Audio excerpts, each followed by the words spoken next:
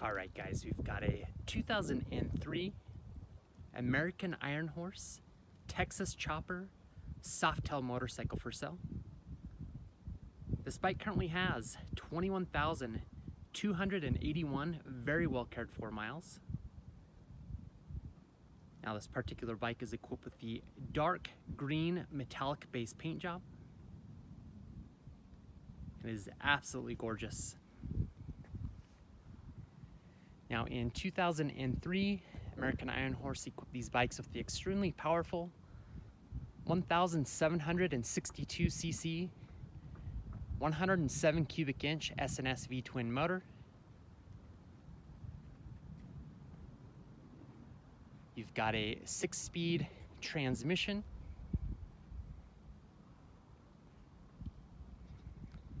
And then you've got polished billet wheels. They definitely didn't spare any expenses when they built this motorcycle. Now up front, you've got a 21-inch rim.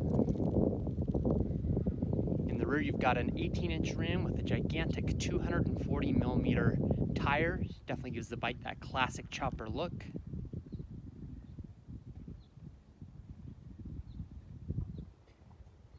Now on the Texas Chopper, they also equipped the front axle and front fork with a dual disc brake.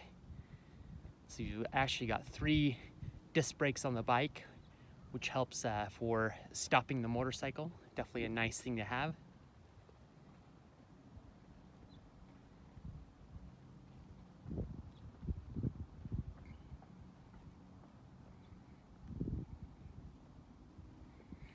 Now the bike does have a couple additions that we'd like to go through and show you. First off, you've got the rear passenger pegs. It's going to allow you to either use a pillion pad, suction cup seat for that rear fender. I also believe they manufacture a 2-up seat for these motorcycles, so that way you can facilitate a passenger. You've got the Martin Brother custom exhaust system. Almost like a drag pipe, so you've got a great sound, and they also look phenomenal. You've got the custom air intake.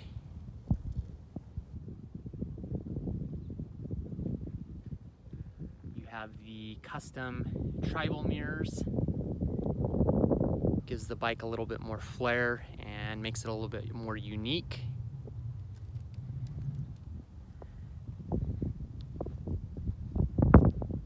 As mentioned before, you've got that dual front disc brake.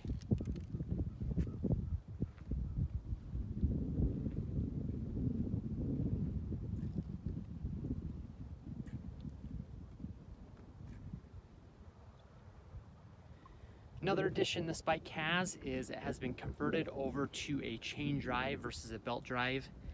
These bikes did come from the factory with a belt drive.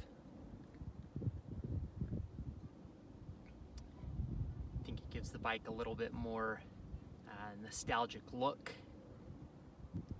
and also handles really well.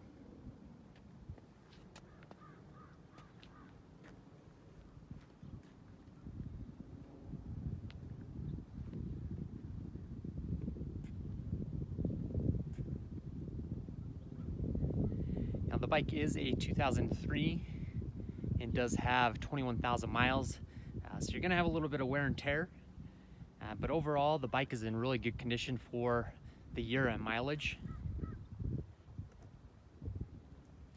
I'm going to rate the bike at a 9 out of a 10.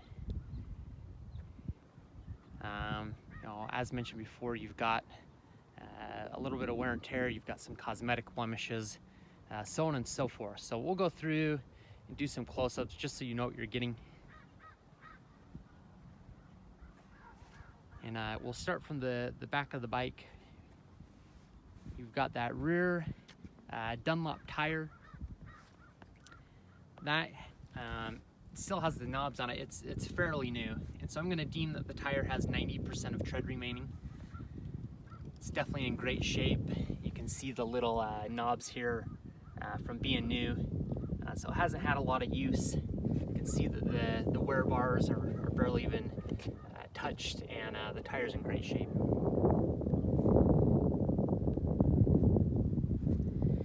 Now you've got that rear fender that's been customized.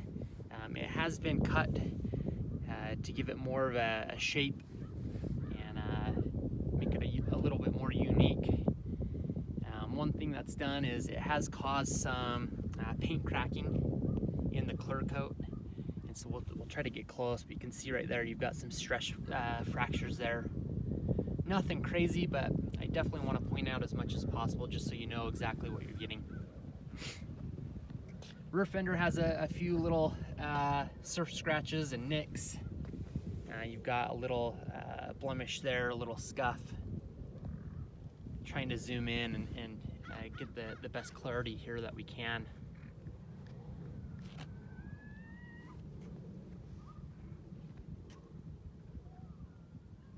But overall, not in terrible shape. And it is, again, it is a 2003, so you're gonna have some wear and tear. The polish built on the bike is in great shape. You may have a few minor cosmetic blemishes throughout the polish billet, but nothing crazy. I did just have the motorcycle professionally detailed. My detailer spends a lot of time going over these bikes, cutting and buffing the polish billet and polishing the whole motorcycle. He does a phenomenal job. So that's been done. He does charge quite a bit to do that, and I just want to make sure my clients are happy, and so that's why I have it done. So hopefully you get a better idea the condition of the polish billet and the rest of the motorcycle. You've got that rear swing arm. You're gonna have a little bit of scuffing there.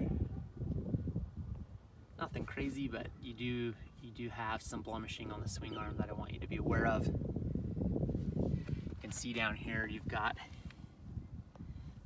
a little bit of blemishing. That's where the stock and factory exhaust mount goes.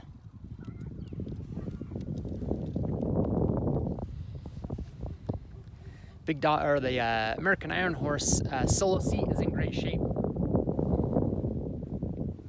No major blemishes to point out there. You may have a little mark right there. That may even come off. I just need to mess with it a little bit more and see if that will come off. But again, the bike is a 2003, so you're going to have a little bit of wear and tear. Looks like you've got a little bit of compound there, but you've got a little bit of scuffing there on the electrical cover.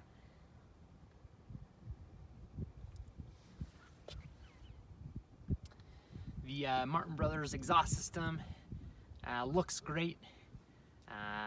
It does have some cosmetic blemishing just from being used over the years. So hopefully you get a better idea of the condition there.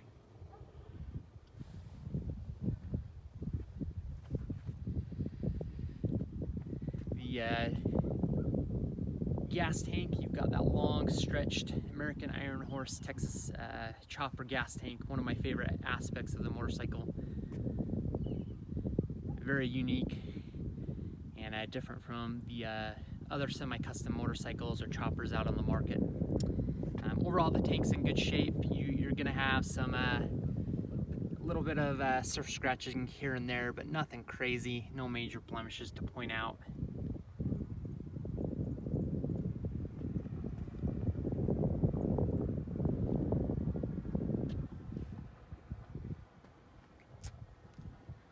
Side of the gas tank. Looks like you've got a little mark right there.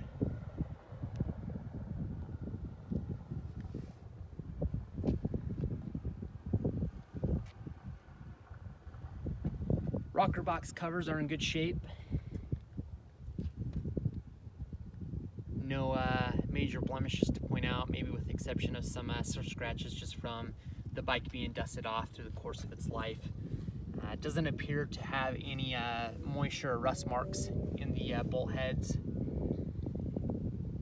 maybe a little bit, probably from being washed and having a little bit of moisture left in there, but don't think the bike has spent a lot of time in the inclement weather. Has always been in the garage by the previous owner. The previous owner owned the motorcycle the majority of its life. I believe he bought it when it was 1 or 2 years old. We got the engine jugs that are in good shape. My detailer went through and tried to polish those up as best that he could. You've got the rear passenger pegs. All the rubber bands are there. A lot of the time on these American Ironhorse bikes, those will be missing. They still feel pretty tight, and I don't think those rear passenger pegs have gotten a lot of use, so that's definitely good. You've got the front brake peg and foot peg. Rubber bands are all there too. A little bit more wear and tear, but overall they look pretty tight and are all there, so it's definitely a nice thing to have.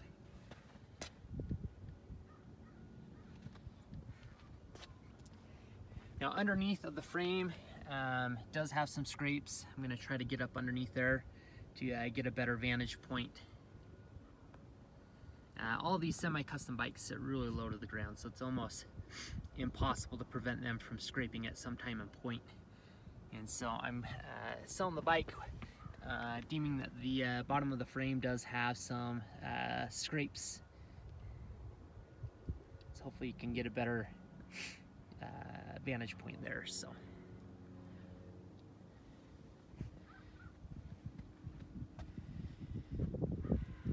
handlebars, hand grips are in good shape. You've got all the rubber bands there. Those are looking like they've got a little bit more wear on them, but they all feel pretty tight and or there, so that's again is a plus. You've got that custom mirror. It's in fair shape. You're gonna have a little bit of wear and tear just from the age. The speedometer functions properly. One thing I will note is the tachometer seems to be a little bit off, and I was told that I believe a ignition or something was swapped out, and that's when that changed the tachometer a little bit. So it's going to be reading off a little bit more. It's going to be reading higher than where the motor is currently at, kind of thing. So just want to mention that, make sure you're aware of that. Right side hand grip and hand controls are in good shape.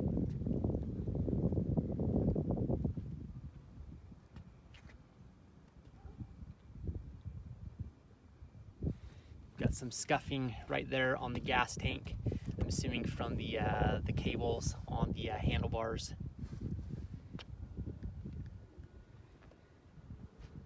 Down tubes of the frame appear to be in fair shape. You're going to have a little bit of wear and tear just from being used over the course of the bike's life. Try to zoom in and focus here. So you're going to have a few minor pin-tipped rock chips. Looks like you've got some blemishing here. That's approximately, I'd say you're about 1.5 to 2 inches long. Looks like you've got a scuff there on the down tube. Try to go up and down here just so you're aware of what you're getting.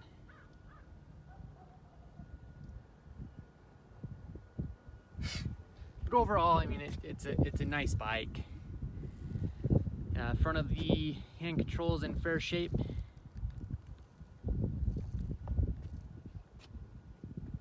Headlight appears to be in fair shape. You might have some minor surface scratches just from being dusted off through the course of the bike's life.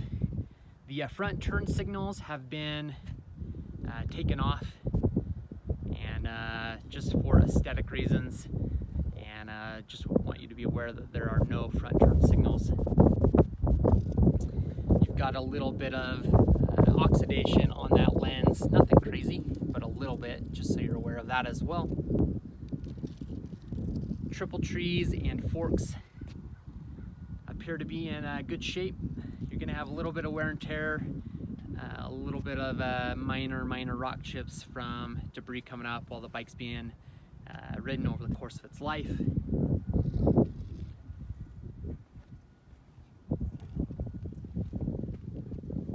You've got that back edge of the front fender. You've got some blemishing on that edge.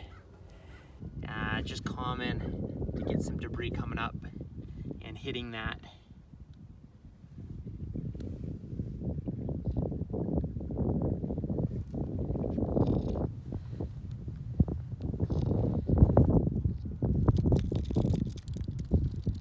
We got the right side of the front wheel. The polish belt is in a decent shape. Again, the bike was just professionally detailed, so all of the polish belt was polished. You may have a few minor blemishes on the polish belt just from the age of the motorcycle. You've got that front Metzeler tire. It appears to be in decent shape. I'm going to say you have approximately 35% of tread remaining, but you do have a little bit of weather check or weather cracking in between the rubber. And so it's just up to you whether you'd like that replaced down the road or not.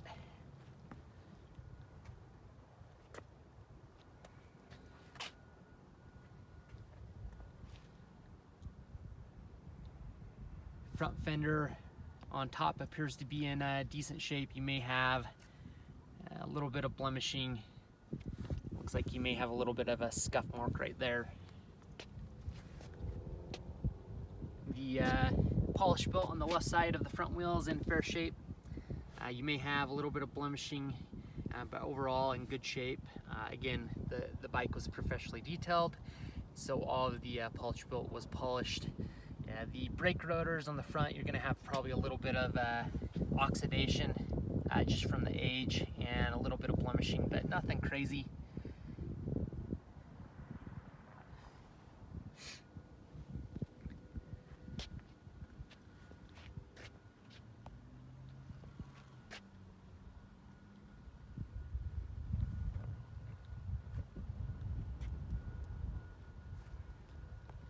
Hand controls on the front left side appear to be in fair shape.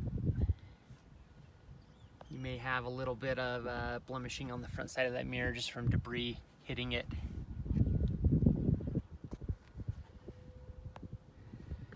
See if I can get you a better viewpoint of that scuff on the frame there.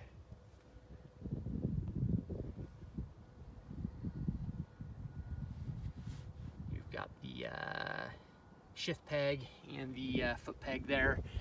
Rubber bands are all there. You've got a little bit of a chunk missing there. Again, pretty rare to actually have them all there. A lot of the time, those have loosened up and are missing on a lot of the American Ironhorse choppers that I've sold before. So the left side of the gas tank, you do have a ding right here. I don't know if you can see that very well because of the lighting. I'm gonna say you're about an inch in diameter. You know, it looks just like a big door ding a little bit. And so trying to get you a better viewpoint there, just so you're aware of what you're getting.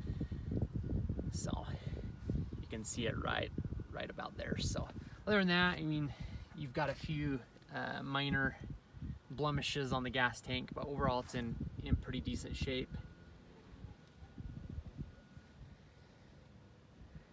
Rocker box covers, ignition cover on this side appear to be in a good shape as well. Ignition cover, engine jugs, all look pretty good.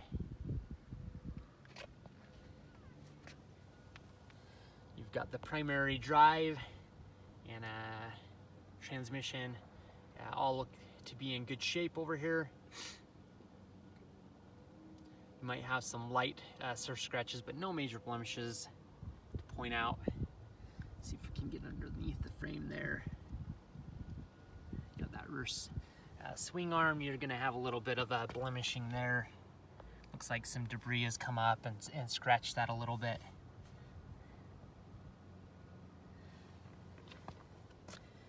You've got the license plate bracket. Appears to be in fair shape.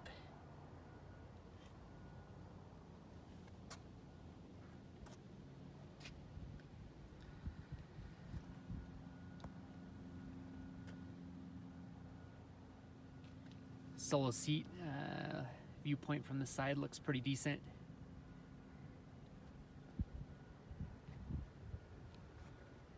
Rear fender.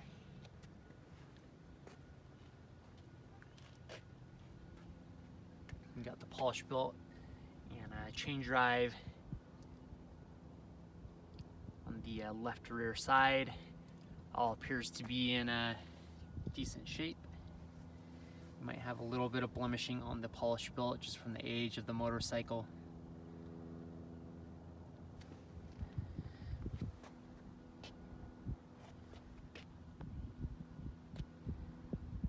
So hopefully that gives you a better idea of the condition of the bike.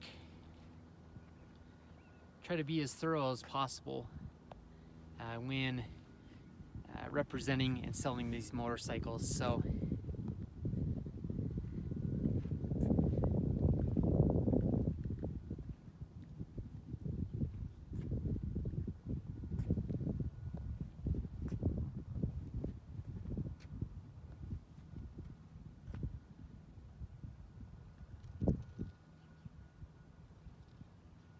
all right, let's go ahead and fire it up for you.